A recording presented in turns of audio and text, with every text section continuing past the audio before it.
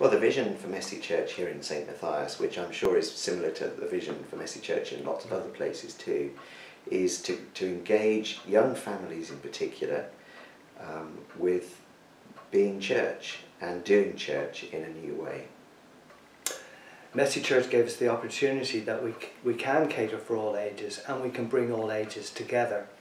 The other thing is that with Sunday Club and with Sunday School, we're taking the children out of the church somewhere else. And what we want to do is worship together. We want intergenerational worship. Again, Messy Church would give us the opportunity to do that. So as we looked at where we were and what we actually wanted to achieve, Messy Church just seemed like a perfect fit for us to bring it all together. Okay. So the title Messy Church, why is it called Messy Church? Well, I thought that it was called Messy Church because people make lots of mess.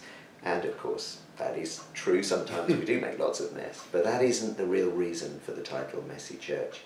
It's called Messy Church because we bring all the mess of our lives to that worship event. So whoever we are, in our brokenness, in our humanity, we're bringing that to the Lord. So the first thing, which is always important, is welcome. And certainly in Messy Church, because there is this emphasis on the sort of breadth of our humanity, is that it's important that all people are welcome to Messy Church. Second part is the craft activities.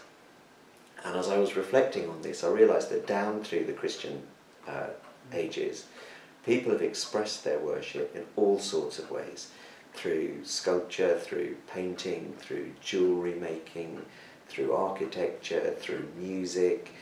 There's so many ways people want to express their humanity and their love for God, or just their spirituality. And the craft element of Messy Church gives people that opportunity to engage with a theme or a story and just to express themselves. Now, of course, we do other things too. We do some activities and games and that sort of thing too.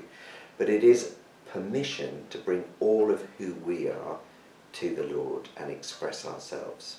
And then we take that work, as it were, that ministry, that creativity, into the celebration time, which maybe is the component that looks more like an all-age service or something like that. There's music and singing, and it's here in St Matthias we have a box full of instruments that everyone's invited to take an instrument, maybe tambourine, maracas, whatever it is, and make a joyful sound to the Lord, which is wonderful. There's Bible reading, there's prayer, and there's a short presentation on the theme.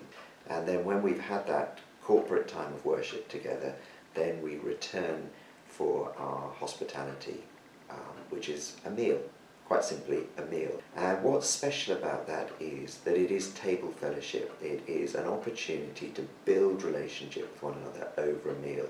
And of course, as we all know, the Christian tradition has a very, very big emphasis on table fellowship, on meals, going right back to the very earliest believers who broke bread with each other in each other's homes. And sometimes they were called agape meals or love feasts.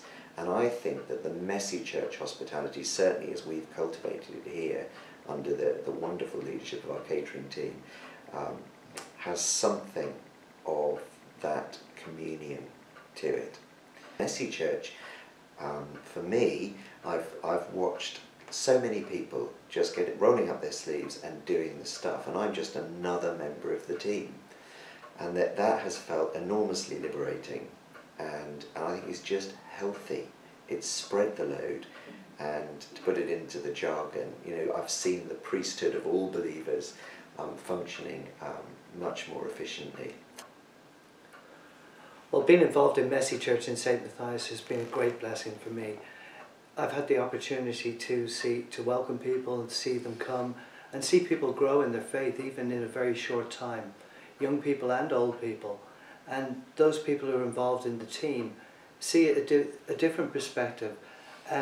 I've seen the joy of watching people being able to express their faith and share their faith with other people, and that's not something you often get to see sometimes. People actually giving their own testimony, and people learning from that and growing from that, and it's been great to see the growth in faith of people. And I think it's going to continue.